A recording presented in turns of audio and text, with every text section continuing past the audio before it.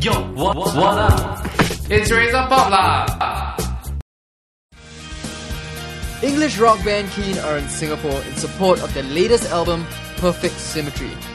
The trio, known for being a rock band without a guitar, sat down with members of the press and talked candidly about their evolving sound.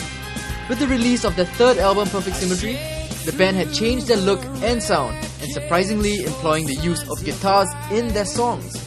Let's hear what the band has to say about this.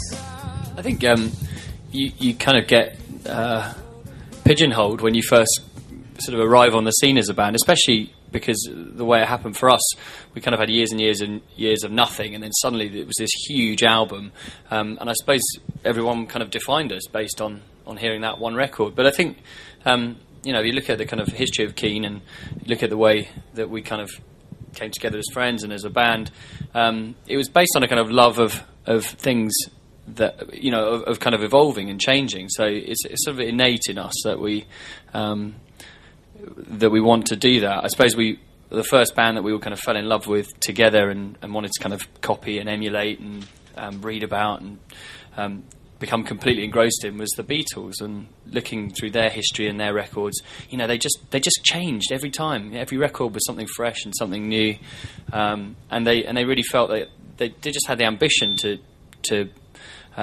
stop at nothing and to try anything to make great music.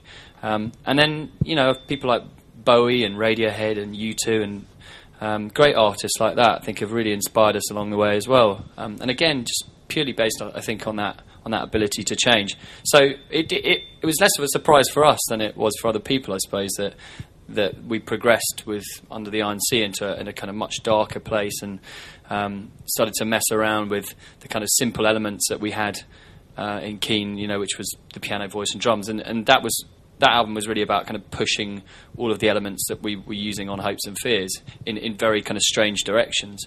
And then this album was kind of about throwing all of that rule book out of the window and starting again completely. And so guitars and drums and going in very different ways, and lots of percussion, lots of harmonies and backing vocals, and different styles of production, as Richard was saying, and different styles of songwriting.